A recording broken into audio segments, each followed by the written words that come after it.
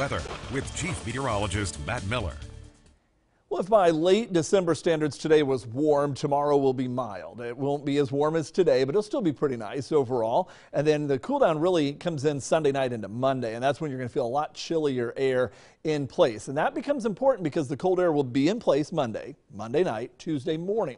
Here comes a storm system, and with that, a wintry mix of ice, maybe some snow, but ice before it changes over to rain is going to be a possibility on Tuesday. Something we're certainly going to have to watch pretty closely. I'll look over Emporia right now. It is partly cloudy in Junction City. Had a really pretty sunset this evening. Mayetta, just a quiet evening. The winds have been dying down. Winter Wonderland, we've seen a few cars coming through already right now, not a whole lot lined up, but last night we had another 400 cars came through. We've boosted that breaking, just shattering of the goal. A good thing. Over 15,400 cars have already come through, and still a couple more days to go. Taking a look at your central Topeka area, it is mostly clear and 45 degrees. Light east wind at 3 miles per hour.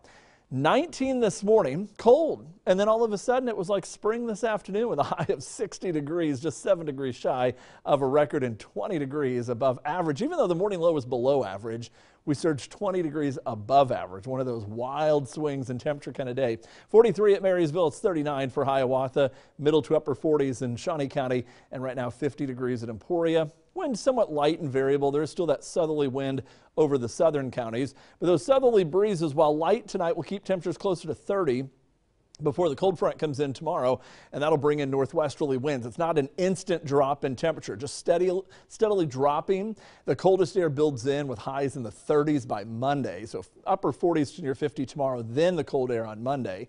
Cloud cover starting to spread in. Here's the system over the northern Rockies. That one will slide quietly through, but it will drive the cold front in. And then the next one in line, this is the storm system that we've got to keep a closer eye on, because this one has the more potent precipitation chance for us. The colder air will start to move in tomorrow during the afternoon and evening. Will be in place on Monday, and here comes the cloud cover building in. Colder air in place. It's cloudy on Monday.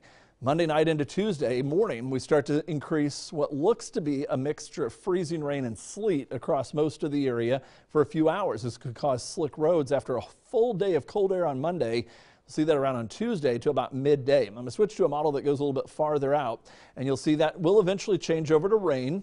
And then whether or not it changes back over to a wintry mix of rain and snow on Wednesday is something we'll have to keep an eye on. Right now, it does look to be more certain on the Tuesday side of things, with kind of a question mark hanging over Wednesday. Tonight, 30, high tomorrow 49 as the winds turn to the northwest and pick up to 20 to 30 miles per hour. We drop back to a high of 37 as we cloud up on Monday, mid-20s in the morning, and a wintry mix of mainly ice in the early hours. We warm to the 40s and it changes over to rain. Could change back to a mix Wednesday morning. And then as we ring in the new year, finally, we'll be looking at colder air in place, 35 on New Year's Eve and 40 for your high on New Year's Day. Look at that sunrise this morning in Fairview from Linda Money and from Chris Cushing at Tecumseh. Not to be outdone, a beautiful sunset in Shawnee County from Ashley Hetrick, from Gavin Delk, taken at Ozaki, as well as Lori Martinson up north at Hiawatha. And we'll do one final view of this evening's sky in Topeka from Chris Sanders.